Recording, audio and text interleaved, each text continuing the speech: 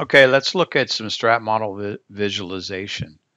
MineScape 6.1.2 gave the users the ability to output their stratigraphic model into thickness prisms or triangles, which in turn improved the visualization of the model.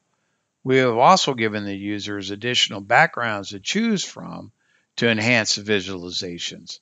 By selecting the cycle background icon, you now have 4 backgrounds to choose from. Classic black, white, gradient, which you can adjust, and of course, the standard blue. Instead of referencing structure and thickness contours, along with posting of model data at drill hole locations, we have implemented Strat Prism functionality to look at the model in a different way than usual. We now can visualize a solid fill structure, which also shows the thickness. Due to this improvement in 6.1.2, we needed to include additional visualization tools for MineScape 7. There are now several tools available to visualize and then recall these visualizations for later use.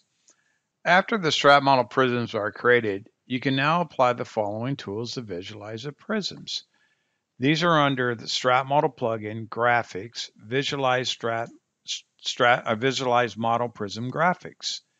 And you've got these functions to actually slice or look at your current strat model. So we'll look at a few of these. If we select a lasso, we could just draw around what we want to look at. And now if we visualize this, rotate it up and look at it, we've sliced through our strat model using a lasso function. If you want to generate a cross section through here, we can just do an input section. So we'll go across a few drill holes.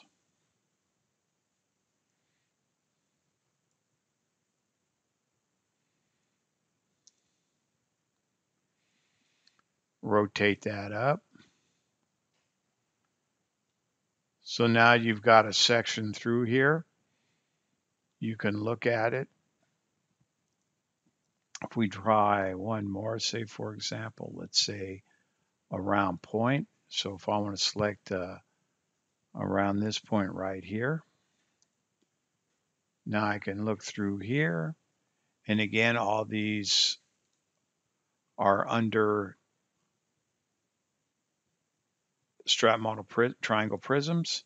And if you notice, they're all in temporary graphics. You can turn them on and off. You can also save these by just right mouse, copy, or rename and give it a different name. You also have the options to adjust these parameters to meet your needs. So if we go to graphics, visualize, parameters, so you can set these parameters like this one, I had it open up at the southeast. So if you notice here, that was opened up at the southeast. So you can adjust these however you would like to adjust the parameter.